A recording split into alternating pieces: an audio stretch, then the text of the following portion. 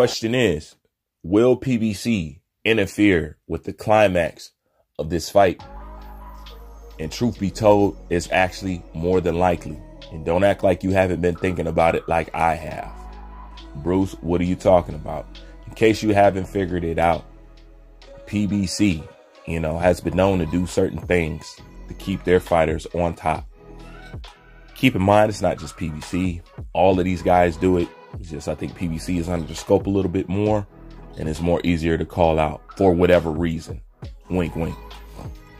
But yeah, it's more than likely it's going to be some interference. But of course, Bruce, what do you mean? Just like when you've seen in the Deontay Tyson Fury fight, the ref giving Deontay Wilder extra time to recover, whatever and whatnot. Keep in mind, you just seen the Rolly Romero fight where truthfully he lost, and they premature stopped the fight just to secure a win for Rolly Romero. We already know that was an inside job. It's nothing new. So the question you have to ask yourself, and it has to have passed your mind, what kind of things are they going to implement to ensure Errol Spence wins? Because it's definitely going to be there. All right. And my thing is this. I don't think that there's much that they can do to help make sure he wins outside of, and this is why I say it could be anticlimactic, outside of saving Errol Spence with the whole branding clause. Like the branding clause, that's one of the things that I'm so glad that I brought up, because we wouldn't be able to understand a lot of this. And until nobody told me about the branding clause. You know what I'm saying? Like I said, I found out about the branding clause because a friend of mine at the gym, he's friends with Conor McGregor's manager. And this is how I knew about the branding clause and how Floyd Mayweather was not going to be able to knock Conor McGregor out cold. And I told people this before the fight even happened.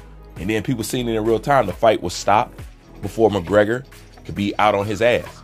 And this is why I'm saying that the fight could be anticlimactic, because I'm pretty sure they're going to implement the same thing for Errol Spence. If Errol Spence get in trouble like that, they'll stop the fight before Terrence Crawford get him out there or get him in an embarrassing position where a whole bunch of people could click a whole bunch of pictures and had a big fish scrolled off across the floor. You know what I'm saying? Like some tilapia in a skillet. They're not going to have that because that's part of branding clause now. It's the same branding clause that keep Jake Paul from getting knocked out how he's supposed to. It's the same protection thing. So that's why I say it's a possibility we might not get the knockout that we deserve. They might stop that fight before it even goes down that road. And if it does, I promise you, I'm done with boxing. I promise. I want the knockout that I deserve. Don't cheat me. Hey, and that goes both ways. If Terrence Crawford get in trouble or whatever and whatnot, don't stop. Let him go down. This is what I'm paying for. This is what I want. I don't want to see nobody saved or none of that. I don't want to see none of that. But messing with PBC 9 times out of 10, that's exactly what's going to happen. Now, you could pretend to act like that this wasn't on your mind just like mine, but I know it was. And I think, especially if Errol Spence want to attempt to keep boxing after this, I don't know what kind of contract he has with Al Heyman. They're going to have to preserve his brand if they want to keep stretching him out, because they can't let Crawford just go in there and obliterate him. Just look how they acting with the press conference. Look how everybody's walking on eggshells. Let's not reveal that Errol Spence was ducking. And Crawford going with it. So we might not get the knockout that the fans deserve. I just had to put it out there. Like, comment, subscribe. Bye-bye.